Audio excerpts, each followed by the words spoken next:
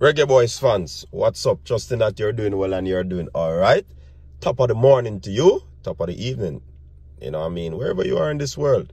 So, Heimir, Hallgrimsson, the Icelander, the dentist. Yeah man, the dentist is said to be the new Reggae Boyz coach. Yes man. I hope you'll pull some teeth in this administration. You know what I mean? But he was the man who brought Iceland to their first World Cup. Put up a good showing. You know what I mean? But in terms of what he does, there's hardly anything to recall, you know, to go back to see what he brings to the fore. So definitely we look forward to see him in action. 50 odd years old. Seem to be very experienced in terms of football. We understand that he's a pro licensed coach.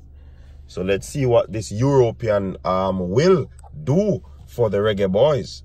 Interestingly, several fans wanted a European. Several fans wanted somebody outside of Jamaica because they have been saying that the politics that is aligned to the football will, you know, not help a local coach. But from my understanding is that Meran Gordon will be one of the assistants, even though this coach will be bringing in his assistant. So it's good to see a local coach being, you know, retained as someone who will be a part of the team going forward. So let's see. I guess it's for accountability.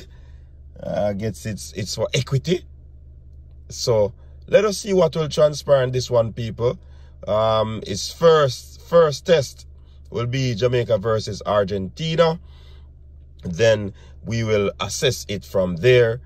Will the team be playing any different? Let us see. It's pretty interesting, you know what I mean? But as it stands, new Reggae Boyz coach, Heimir Hallgrimsson.